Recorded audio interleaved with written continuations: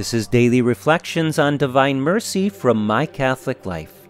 Today's reflection is entitled, The Secret Inner Garden of Your Heart. Imagine that your home had an inner hidden courtyard in which you had a garden. No one knew about this secret garden. It was a place where you planted, tilled, labored, weeded, and harvested. The produce from this garden was then secretly distributed to many to nourish and delight them. This is an image of the depths of your soul. The home symbolizes your whole self. The inner and hidden garden symbolizes the inner and secret depths of your soul.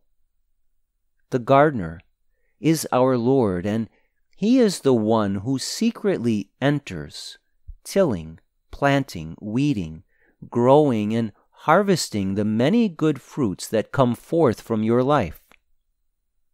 He desires to enter in secrecy, doing much labor in your life that no one knows about. The result, if you let Him in, will be experienced by the abundance of virtue that overflows, affecting the lives of many. Do you allow our Lord to enter into the inner and secret garden of your own soul? Do you allow Him to labor within you, bringing forth an abundant harvest?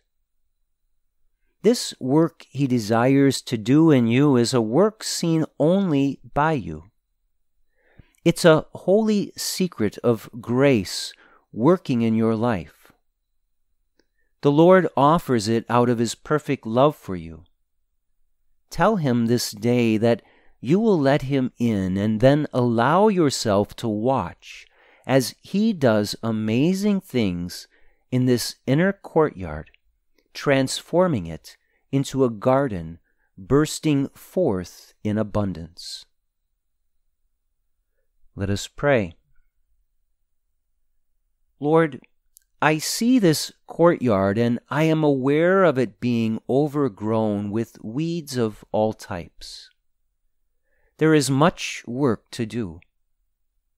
But this day I say yes to you. I accept the labor of perfect love that you offer me, and I return to you my gratitude for the miraculous work you desire to do. Help me to be patient with you and to adore you as you prepare the soil, plant your virtues, and bring forth a harvest.